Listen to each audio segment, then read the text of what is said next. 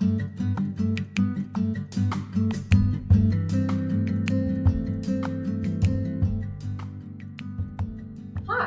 and welcome to Design at Home.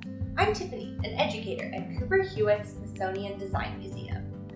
Today, in celebration of Earth Optimism, we're going to talk about designers who create new and unique jewelry using recycled and found materials.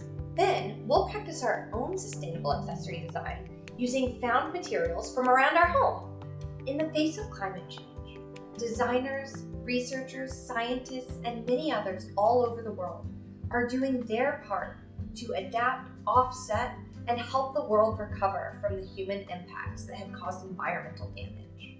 While there are lots of ways to do your part in making the world a more sustainable place, one way is by recycling materials that already exist and reducing waste. Let's check out some designers who give new life to found and recycled objects through design. Check out this necklace from Ramona Solberg, found in Hewitt's collection. Do you notice anything familiar? Hanging from a simple cord with red beads at the end is a pendant that's made up of a plastic bag holding 4 objects: a toy car, a domino, a wooden coin, and a Coca-Cola bottle cap. Now wait a minute, can these everyday objects really be worn as jewelry? Well, Ramona Solberg shows us that yes, they can. Through careful composition, which means arrangement, each of these items, which may otherwise have been discarded into a landfill, has been carefully arranged and recreated into something beautiful that can be worn and tells a new story. A student of Solberg's, artist and teacher Ron Ho, took the idea of using found objects to tell a story one step further. He used found objects in jewelry to show and represent his own story about his Chinese-American identity. Ho used his talents in traditional silversmithing to create designs that frame and elevate objects like shards of pottery, discarded beads, and even a domino inspired by his former teacher, Ramona Solberg. Another designer that shows us how what might have otherwise been trash can be transformed into treasure just through the power of design is Robert Eppendorf. This is illustrated in his Color Core Personal Adornment Necklace collaboration that's in Hewitt's collection. The necklace is made simply from recycled clothespins which hold blue and purple and gray pieces of torn paper. This necklace isn't valuable because it's made from precious stones or expensive metals, but rather its value comes from the fact that its repurposed and recycled materials have been arranged and designed in a new and interesting way.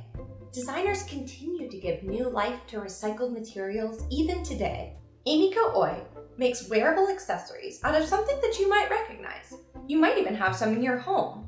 Emiko's designs are made up of hundreds of recycled and repurposed Legos. While Legos were something that Emiko once used to build and play, rather than throw them away as she grew up, she now uses them to build playful jewelry.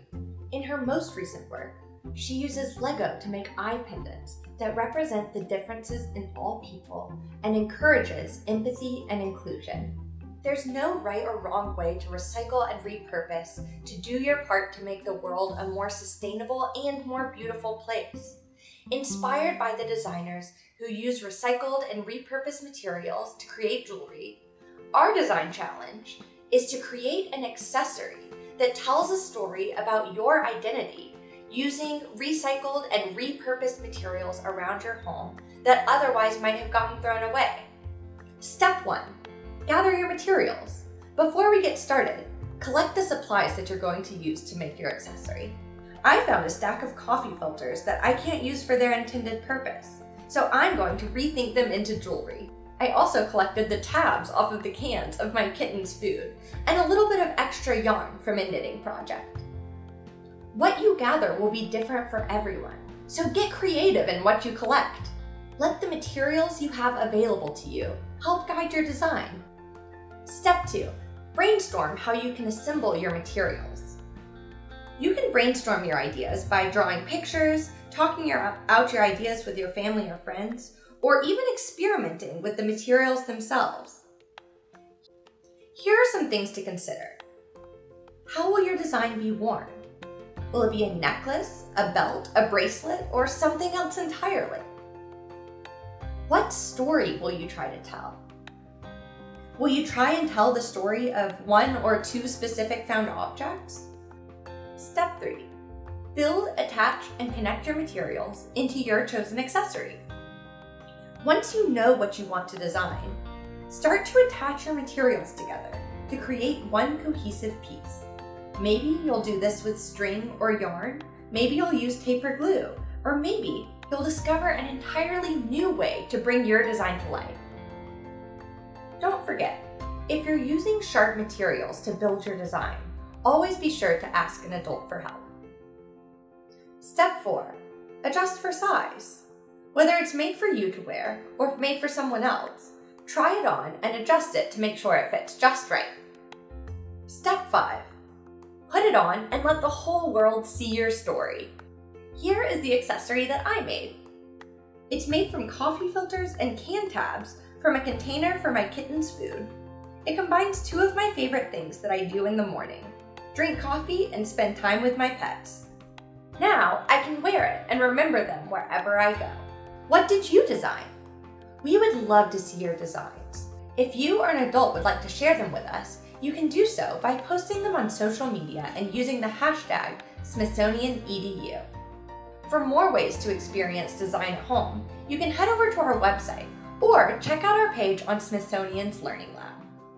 You can also learn more about the ways that you can be an active citizen of the Earth and contribute to making our planet a better place by visiting the Smithsonian's Conservation Commons. Thank you so much, and we'll see you next time.